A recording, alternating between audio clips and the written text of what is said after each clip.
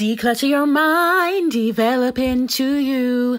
Trust in His word, that's the best you can do. Learn every day, hear what I say. Hi ladies, today's video is 3 verses to help you navigate your feelings. So the first verse we have here is Ephesians chapter 4, verse 26 to 27. Be ye angry and sin not. Let not the sun go down upon your wrath, neither give place to the devil. Be ye angry and sin not. Let not the sun go down upon your wrath, neither give place to the devil. So when you break down this verse, the first thing is be angry. I like that because that sounds like compassion and understanding. I know you're angry, so be angry. You're sad, so be sad. There's a time and a place to feel. Allow yourself to feel. Do you see what I'm saying? Don't try and ignore it. And sin not. So, okay, you're sad, you're angry, you're frustrated.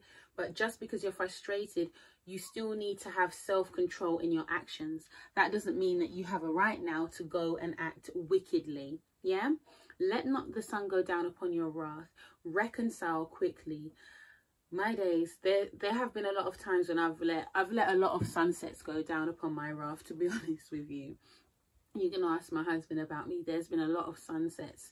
And the thing that I like about us now is that we quickly, we do reconcile quickly now, because we recognize more and more we're not each other's enemy. And this argument, sometimes it's really pointless. Sometimes you're just up in your feelings. It could be an off day and it can be sorted out. Yeah, neither give place to the devil. When I think about that part, I think this, to me, I could be wrong, but I see this as when people say, I'm okay, I'm all right. Yeah, okay then, all right, if that's what you say.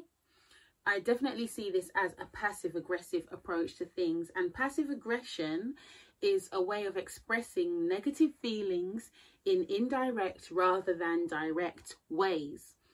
Instead of having open, honest conversations about how they feel wronged, the individual may use hints, silence, denial, and other subtle tactics to communicate their discontent.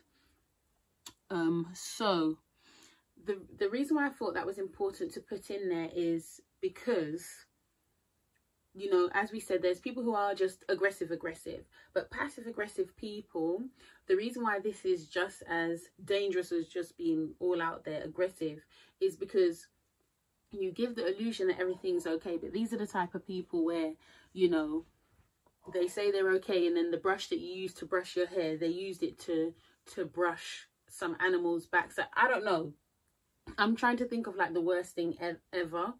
But I'm just saying, like, don't think that you're a cut above because you feel like you have self-control. Passive aggression is a false sense of self-control. I hope I'm making sense. Okay, so it's better to just talk openly. If something is bugging you, upsetting you, it doesn't sit right in your spirit, just address it head on, because all of those suppressed feelings is going to come out somehow. Yeah. And when it comes out as passive aggression, it's usually more spiteful. You'll find passive aggressive people are generally a lot more spiteful. They plot and plan more sinister with it. So the second verse is Mark chapter 14, verse 36. And he said, Abba, Father, all things are possible unto thee. Take away this cup from me. Nevertheless, not what I will, but what thou wilt. What I like about this is that in this verse, Jesus is recognizing that God has the ability to bear our burdens, and he's honest. He's saying, I don't want to do it, but you know what? I'm going to let you lead. Again, we're seeing honesty. The Bible likes when people keep it real. God himself said, just be hot or cold. Don't be in the middle. Be, choose life or death. God is very much black and white, very much darkness and light. There's just a separation. Do you see what I'm saying? It's us who are always trying to create the grey so that we can have our way. I like to rhyme. Yeah, but I really love this because Jesus is showing us that just give it to God. The third verse is Proverbs chapter 11 verse 14. Where no counsel is, the people fall, but in the multitude of counselors there is safety. I love this. Seek guidance from good Christian friends or a counselor.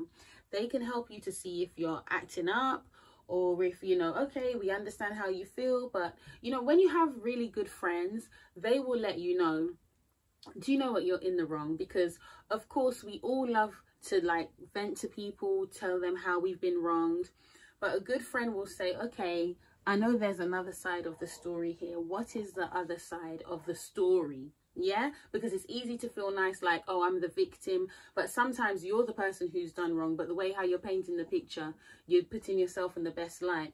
And a good friend will say, let me pick this apart. Something is not adding up here. There's something in the milk. Yeah. All right. So our verse of encouragement today is Psalm 119 verse 24. Thy testimonies also are my delight and my counselors. So I love that because, you know, obviously I advise, if you can, if you want to use the resources, seek good counsel. But remember, ultimately, the Bible is the best counselor. It's full of, you know, a lot of stories. It shows you what people have been through. There's a lot of lessons to learn there.